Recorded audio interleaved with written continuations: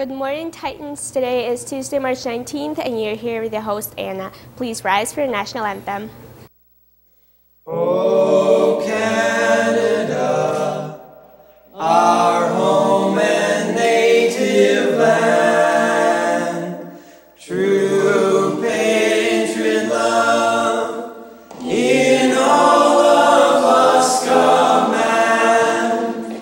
With glowing hearts we see thee rise, the true north, strong and free. From far and wide, O Canada, we stand on guard for thee. God keep our land glorious and free.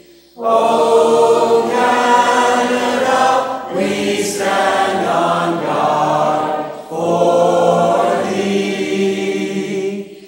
O Canada, we stand on guard for thee.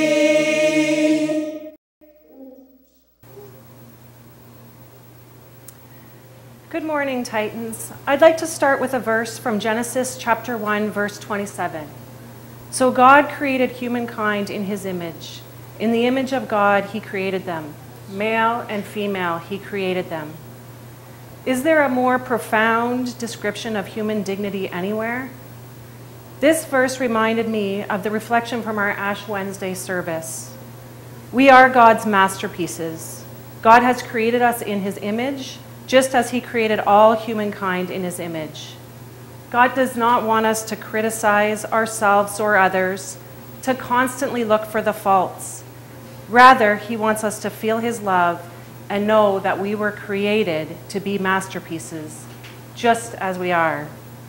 This does not excuse us from working to be our very best, but instead we should always try to be the best masterpiece as God intended, and then accept the outcome. This week, I challenge you to look in the mirror and realize that you are seeing an image of God. And when you look in the eyes of friends, classmates, even enemies, to also realize that you are seeing a masterpiece created by God.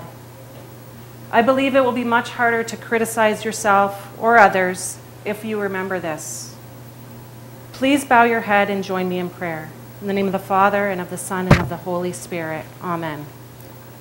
Dear God, renew our hearts and minds and spirits to remember that you created us and love us for who we are, and help us to celebrate that. Please forgive us for our self-criticism, and also remind us that all humankind are created in your image. Help us to remember this and be kind to ourselves and others.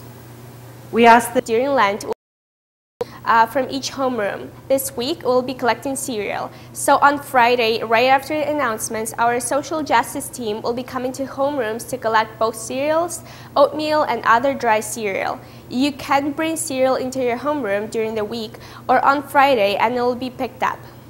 Any support is appreciated. Any donation goes a long way. There is an important meeting for anyone wishing for a tryout for the boys soccer team on Wednesday at lunch in room 253. If you cannot make it, please see Mr. Cilio in room 253 this week. Attention all past, present, and future hospitality students. Do you love Italian food? Can you imagine yourself in a cooking class in Rome, Italy? If so,